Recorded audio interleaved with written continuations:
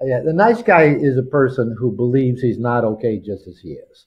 And there's usually two factors to that. One is he thinks he has to become what he thinks other people want him to be liked and loved, to get his needs met, and hide anything about him that might cause people to respond negatively to him, to reject him, get angry, hurt him.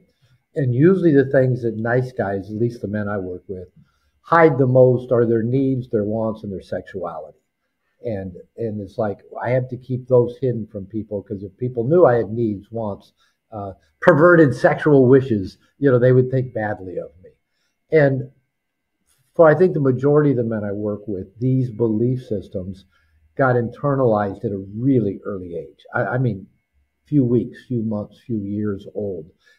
They inaccurately internalized the experiences that they were having as children, as infants, with their parents, with family, with society, with culture, as they weren't good enough. There's something wrong with them. So I better become good, and I better hide any badness about me. And then that gets really solidified during adolescence, when we get interested in the opposite sex, whatever the opposite sex might be to us.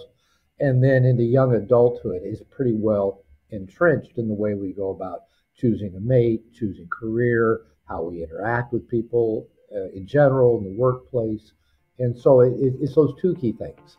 Because there's something wrong with me, I have to become good, avoid conflict, get other people's approval, and hide anything about me that might get a negative response.